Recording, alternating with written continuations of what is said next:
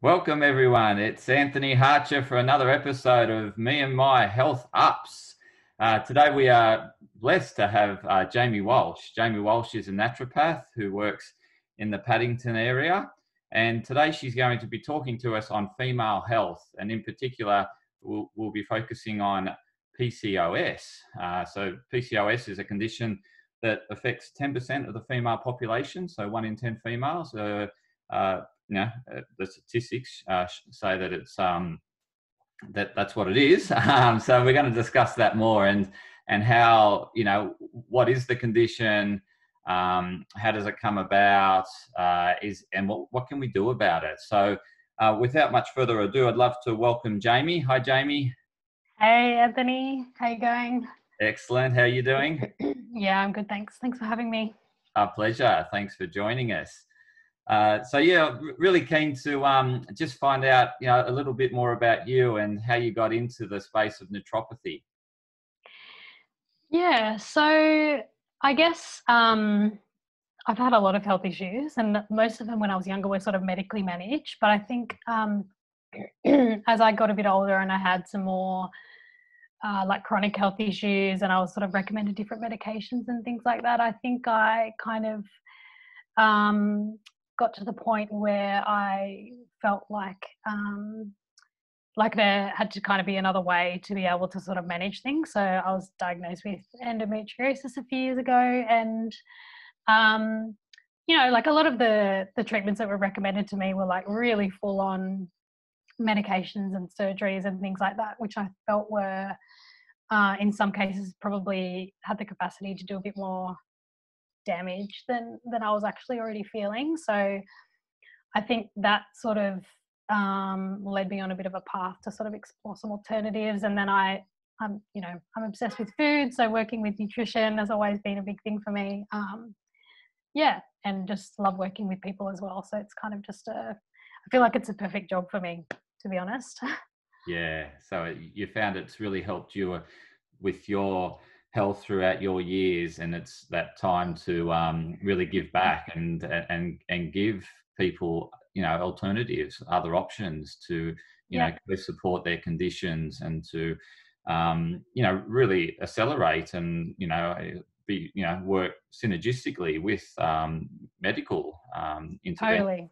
Yeah. Yeah, So, it's a no-brainer to me. I think being able to work together with conventional medicine makes sense to me. absolutely, because it just coming from another angle, it puts the power back into the client, doesn't it? In a sense, it's something Totally. to do with medical intervention. It's really out of their control, and you're putting a lot of belief into the medical system and I guess the specialist, whereas this is something that they can proactively do. So it probably really helps with that mindset in terms of, yes, I'm working, I guess with, working alongside medicine with the condition. We're both, working together to get an outcome. Yeah, I'm preaching to the choir. Yeah. Awesome. And so you very much specialize in female health. And what do you find you're attracting a lot of when people, when your clients come to you with female health conditions? Yeah, so I mean, one of my favorite things to work with is PCOS, like you said. So I do see quite a few women who are struggling to sort of manage their PCOS. And, like you said, it is a really common condition, but it's also because it is a syndrome, it sort of looks really different in a lot of people. So, some women might come to me for help with managing their weight and reducing things like insulin resistance. Other women are really keen to conceive sort of either now or just have that peace of mind that they might be able to do it in the future. So I'm kind of, like a lot of women are coming to me with irregular cycles or absent periods and things like that. So that's probably one of the things I work with most regularly. And then I also see a lot of things like period pain and chronic pelvic pain, which I think is really, nutrition and herbal medicine and things like that can be just super helpful. So, Yeah, those are probably the main things I see, and then things like PMS as well. Any symptoms within that sort of reproductive spectrum is sort of what I work with most closely and what I really enjoy doing Yeah, as well. it's great. It's awesome that so passionate about it, and that really makes you a great practitioner, and you know be able to help these women on their journey to better cycles and more symptomatic relief, and hopefully get to the bottom of it and really heal themselves. So that Totally. Yeah. it's really awesome to hear. Uh, in, in terms of like, we've just spoken about these general symptoms, some related to PCOS and some just more related to the menstrual cycle. Yeah. Um, what is it when you're, in front of these women and you're looking, deeper as to what the underlying root causes are behind some of these symptoms? So like, the irregular cycles, the pelvic pain, um, Mm. yeah. So is it you're finding that is there a common attribute behind this that you're constantly addressing? Um, I feel like, excuse me, stress is a massive factor in pretty much for pretty much all of the women who I treat, whether that's kind of like sort of ongoing psychological stress. Even, I feel like even for us who live in a city and have, like a busy work life and things like that, it's kind of something that you can't really escape. And I feel like, you know, the connection between the brain and the way we perceive stress has such a big impact on the way that our hormones work. And especially with things like pain and, you know, how irritable we're feeling or short-tempered we're feeling in the lead up to our period. All that is so deeply impacted by stress. So that is probably something that I um, work with like quite commonly with a lot of my clients. It's always sort of an underlying thing. But another thing that I feel is really important is to address is any sort of deficiencies that the clients have, because that can have a massive impact on the way women feel throughout their cycle as well. Even just things like low iron, for example, can have a massive impact on somebody's emotional resilience and even their blood loss, how sort of heavy their period is. So yeah, I'm kind of always have those kind of things in the back of my head as well with pretty much all of my clients. Yeah, regardless And of what's going on for them. and how do you help in relation to the stress management side of things? So what are the common areas that you like to address when it comes to stress management? Yeah. So, I mean, I think a lot of it comes down to lifestyle. And like I said, a lot of us have really busy lives, and there's sometimes not a lot we can change in terms of, the hours that we work throughout the day or our workload and things like that. So for women in those sort of situations, I feel like it's really important to see where you can get, for example, little pockets of rest and relaxation throughout the day. Um, where you can really be present. You can sort of focus on your breathing, or um, sit at a window and feel the sunshine and the warmth on your body and things like that. It's kind of like those really small practices can kind of take us out of that the fight or flight response. And then that kind of really changes the way over time that our body reacts to stress. And I think that has a really lovely knock-on effect to the way that our hormones are working and how we're feeling throughout the cycle. Fantastic. And so what are some of the symptoms that someone may be experiencing when they're in this fight or flight situation? So I'm just wanting to help the viewers with just to recognize, be aware of that, that stress coming on, and to switch to some of these practices that you mentioned, such as, drawing the attention to breath, or just feeling the sun, and really getting present, in terms of connecting with your senses. So what would be some of those sensations or uh, that they're feeling when they're stressed? Yeah. So, I mean, a lot of people will find that their breath, they sort of will start to breathe more shallowly. Hmm. And that kind of has a bit of a feedback system with the nervous system, in that it sort of,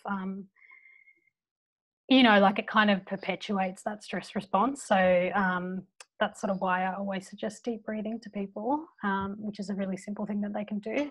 Mhm. So I think, you know, the ways that you would sort of know that you were in that fight or flight response was, so the shallow breathing, sort of, you know, feeling anxious, like maybe having sweaty palms, or not really being able to focus, or not being able to kind of, you know, like kind of enjoy things, Yeah. or sort of get tasks done, just things like that. It's sort of, it's a little bit different for everyone, but those are kind of some of the common symptoms that people sort of experience. Okay. No, that's really helpful, because I think, it's that element of being aware that they're coming on and then being able to address it. And so you've given some useful tools there in terms of, connecting with the breath. And is there a particular breathing exercise, given that there's so many, that you'd like, you tend to recommend over others? Yeah, one that I find really easy and really useful to use is just a breathing pattern. So you're breathing in for 4 seconds, Oh, and yeah. then you're holding the breath for 2 seconds, and then breathing out for 2 seconds. Okay. Um, and that is, again, like really effective for getting back into what we call the parasympathetic nervous system, Yeah. and out of that stress response. So it kind of just slows everything down. And it's just a really easy way to sort of calm yourself down. It doesn't even have to be for very long, and it's something that you can kind of insert into your day at work, or you know, if you're with kids or anything like that. It's just really simple, and you can do it at the same time as you're doing other things. Fantastic. So over to PCOS, and I assume some of these things that you're mentioning are helpful. If you have the condition of PCOS, but I guess firstly, what is PCOS? What does it stand for? And what are the different? You mentioned there's some different types of PCOS. So if you could just go through what it stands for and the different types, that would be really helpful. Sure. So it's PCOS, and it stands for polycystic ovarian syndrome. So it's basically named after, well, it's got that name because under an ultrasound, often the ovaries will appear to have multiple cysts on an ovary. It can be described as like a pearl necklace kind of Mhm. appearance. Yeah. But it is a syndrome, like I said. So that generally means that it's, rather than being this sort of really defined disease that looks very similar in a lot of people, it is more of a set of symptoms. Mhm. So no two women will sort of have the same experience of PCOS, or the exact same symptoms. So it is different for everyone, but some of the symptoms that are most commonly seen are sort of difficulty managing weight, and that usually happens from as a result of insulin resistance, which I can explain later. Um, Things like excess facial or body hair, or women can often get like a hair loss in a male pattern Okay. sense. So this could be thinning around the temples, or at the back of the head. A lot of women can suffer from acne, but one Mhm. of the main sort of things that most women will suffer from is irregular periods. So, you know, 6 or less sort of periods throughout the year, Yeah. or a lack of periods. Okay. And you mentioned insulin resistance. You want to just go into a bit of detail around that and what, Yeah, sure. yeah, yeah. So a lot of women, with polycystic ovarian syndrome do have insulin resistance, and that just means that so insulin is it's a hormone in our body that acts to sort of transport the glucose that's in our blood after we've eaten a meal into the cell, so that it can be used for energy. Yeah. So it sort of like knocks on the door and opens the door in a way and lets the glucose into the cell. But when we've got insulin resistance, it's like we're kind of not able to hear that knocking on the Okay. door, if that makes sense. Yeah. So you need more and more insulin to knock louder and louder. But it just means that the cell is not getting the energy that it needs. So rather than that glucose being used as energy, it can be stored as fat. So a lot of women who have insulin resistance can find it really, really difficult to lose weight. And that can obviously be really distressing for a lot of people, because you know, a lot of women will get told that, you know, to deal with PCOS, you really just need to exercise more and eat less, but it is just so much more complicated than that. Yeah, so that can be something that's pretty distressing, but it is treatable, of course, with Right. the right treatment. And so does the insulin resistance go hand in hand, side by side, or is there the chicken and the egg? One becomes first and then the other follows? Or I'm just thinking of, Yeah, I mean, it is a really, really common sort of presentation with PCOS, and yeah, it, yeah, like it is kind of hard to know really where everything starts, and I don't think we've got a totally clear understanding of how that happens. We do know that women with PCOS do have a genetic predisposition, okay, so it's very common for them to have a first degree relative who's also got PCOS. So that might be their sister or their mother or their, you know, and they might also have a few people in their family who've got diabetes. But we do kind of know that the insulin resistance does sort of set off a bit of an issue with other hormones. So it can cause testosterone to become higher, which then okay, causes symptoms like acne and the hair growth and the hair loss, as I was talking about, okay, which in turn sort of makes the body less able to ovulate. So then you kind of see those longer cycles or an absence of cycles. okay. So where do you start? Like, so, you know, someone's come to you with, you know, either a diagnosis, you know, a medical diagnosis. Like, there's probably a couple of parts to this question is, uh, it gets diagnosed by a doctor, Mm-hmm. and you know what can medicine do for it in terms of supporting the client, and then they also may come to you as an alternative to come at it from a different angle in terms of, you know, for you looking after nutrition or their lifestyle, or you know maybe some herbs to support it. So yeah, so yeah, just really, you know, if that person has the diagnosis, what are the medical options, and then secondly, they come to you, where do you start your work, and what? Sure. Yeah, So if a woman were to go to a doctor and be diagnosed with PCOS, she would most probably be recommended to go on the oral contraceptive pill. So that's sort of recommended for women who are not having a regular cycle, because it does give you that regular bleed. You're obviously not ovulating, but you're bleeding on a month-to-month basis. yeah, So that's probably one of the primary medications that a woman would be prescribed. And then for things like for women who are suffering from those high testosterone symptoms, so things like acne and hair growth, they might be prescribed a testosterone blocker. hmm, Um, yeah, and then there are also other medications that deal with the insulin resistance component. So, you know, a lot of women choose to go ahead with those treatments, and that's kind of fine for them, and it works really well, and they're really happy with it. Some women find that either, you know, like you were talking about earlier, they don't feel like they have that sense of control over their health, and they don't, you know, they're taking the medications, but they don't really feel like aligned with that approach, or that they're doing everything that they can to sort of better their health through their own efforts. And then, you know, these medications are also not without side effects. So metformin, which is prescribed for insulin resistance, often has some pretty full-on digestive side effects, right, which can make it hard for women to go about their lives. And, you know, some women love being on the oral contraceptive pill, and other women really don't like it. So mm, I think for those women, something like a naturopathic approach is probably more suitable, either as a standalone treatment or as something to do alongside the medications.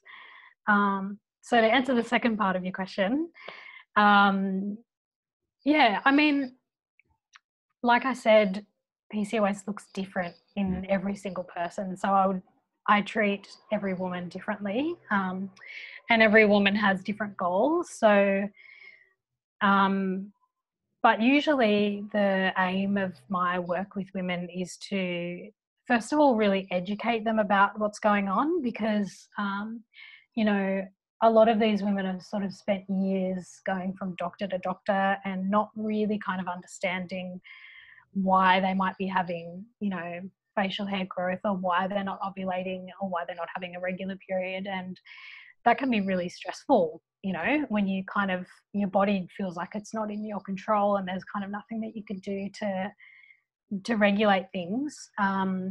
So I think one of the most important roles that I play is helping people to get educated, because I feel like that gives people a lot more confidence than with the treatments that we go ahead with, and they know why they're doing a particular thing, and you know how it's helpful, and it makes it worthwhile for them, I think. But usually I'm working with women to sort of help them to give them a more regular period, and then also to work on their symptoms, so trying to reduce that acne and some of their hair growth, and also by kind of addressing their insulin resistance to help them to manage a weight that they're really happy with. Yeah, because Yeah. I was just, hearing the medical options around, there's certain drugs, and those drugs really help with the symptomatic picture. Yeah. But then you said they come with side effects, and that can wear on someone, those side effects. And then, you've, in terms of your approach, it's much more natural. It's them, I guess, being able to take steps as opposed to just popping pills and feel like they're making some progress in terms of their own health, and to the benefit overall, in the sense that, not only they're working on their PCOS, but it's also going to help with other systematic function and just feel better about themselves. Totally. Yeah. Yeah. And the other thing I picked up from what you're saying is that psychological element to it, like, because there's so many symptoms that affect appearance. So, facial hair is visual. Same with acne, very visual. Putting on weight and not being able to, be the best looking self. And yeah, so I think there's that, the thing that, it's taking over your body. It's affecting your appearance. You're noticing it every day when you get up in front of the mirror, and it's really, it must play on someone's mind as to really wanting to address this, and looking at many avenues to support them on this journey.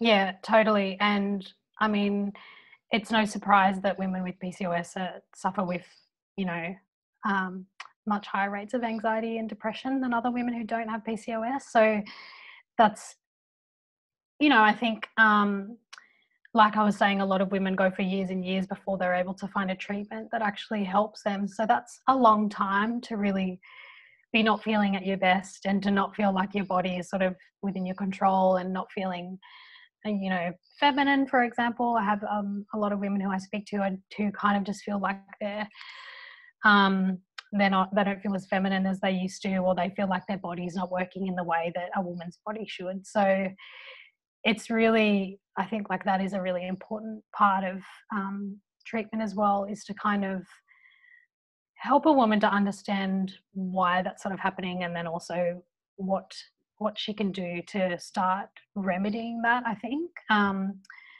Yeah, because it is, and a lot of women are diagnosed in their early teens or late teens, and it is like a very difficult time to be having these symptoms that are sort of, playing a pretty big toll on your self-esteem. It's a pretty True, and vulnerable so age. many bodily changes are happening at that same time, and Yeah, that would be very it's hard at stressful. the best of times. Yeah, absolutely. Yeah. And particularly, that's at that age where you become very self-aware, and you get direct feedback. People aren't, Totally. they don't hold back in terms of coming forth, in terms of the way you're presenting yourself. And High yeah, school so, sucks. yeah. um, but I really love that piece of education, because for me, it's making them aware as to what's going on. It gives them that underlying why they should be, implementing certain lifestyle changes, nutritional changes, being compliant with supplements and, herbs. So I think that's fantastic how you really take them on that education journey, and really putting the control back into their hands. Yeah, I think it's really important because, at this stage, PCOS is not curable. It is sort of a lifelong condition that people need to learn how to manage. So, rather than someone having to rely on me over and over again to kind of be prescribing things to them, or I think like a really important part of the work that I do is helping people to be equipped to sort of take care of themselves in the long term. Because I think there's a lot of stress and anxiety that comes along with feeling like you've got a higher risk of developing diabetes in later in life, or potentially that it's going to be a lot harder for you to conceive. A lot of women are kind of told in their teens as well that it Right. will be more difficult for them to conceive. So I feel like, um, if women can start taking those steps earlier and sort of make tweaks to their diet and their lifestyle and start, getting some treatment so that they can ovulate more regularly and manage some of their symptoms, I think that's one way to get a lot more confidence and a lot of peace of mind in terms of their fertility later on and just their sort of overall health as they get older.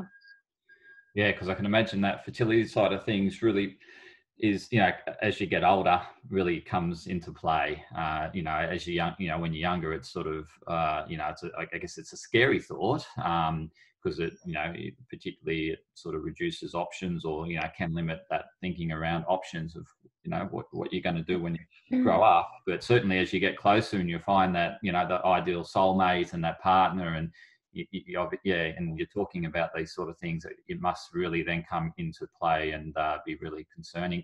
And what sort of success rates do PCOS, if they're doing, a very compliant patient, doing all things well with their health and well-being, can they really improve that fertility success? Yeah, I mean, to be honest, like statistics show that women with PCOS have very similar rates of, having children as women who don't have PCOS do.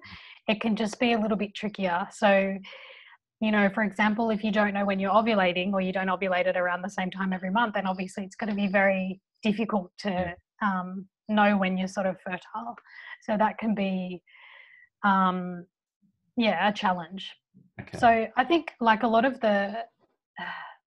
it upsets me when I hear a lot of women talk to me about, when they're diagnosed, they're kind of told that it may be difficult or impossible for them to conceive later on in life. And obviously that's a massive stress that they have to live with for years.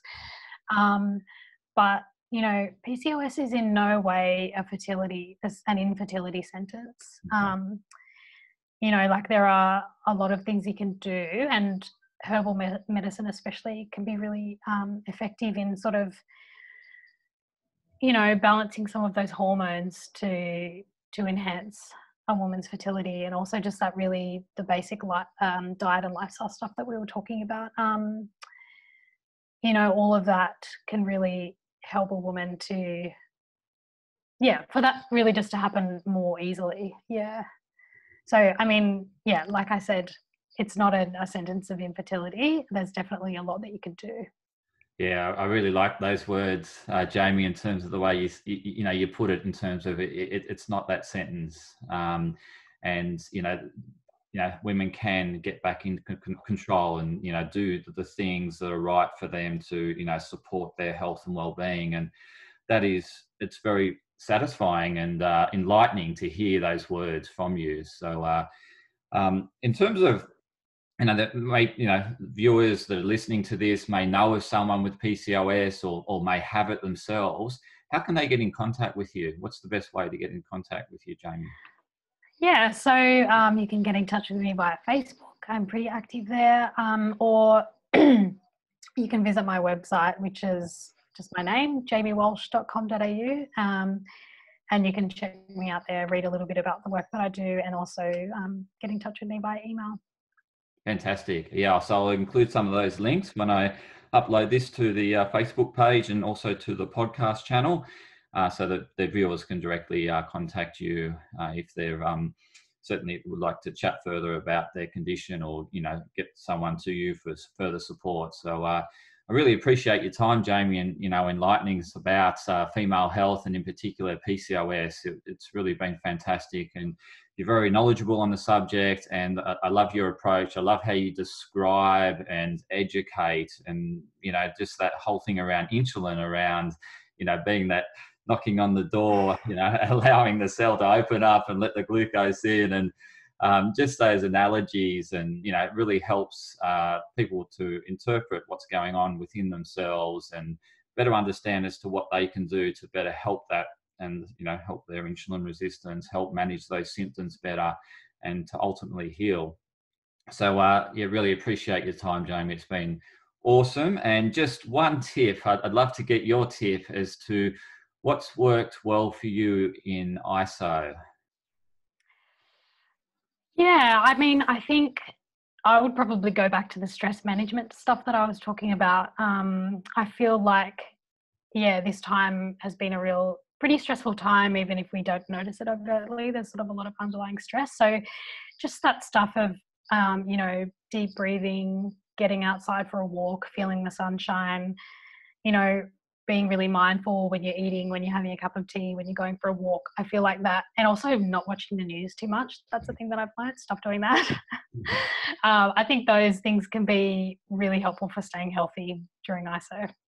Fantastic tips, Jamie. I love them. I love that, the lifestyle ways to manage stress. I think it's invaluable, so easy to do and so easy to implement throughout the day. So thanks again, Jamie. Really appreciate it. And we'll certainly have you back to talk more about female health and particularly maybe other conditions, or maybe we just focus on the stress management side of things, or, looking at the reproductive cycle and how that can, what women can do to better support that. So thanks again, and have a wonderful day. Take care. You too. Thanks, Anthony. Cheers, Jamie. Bye.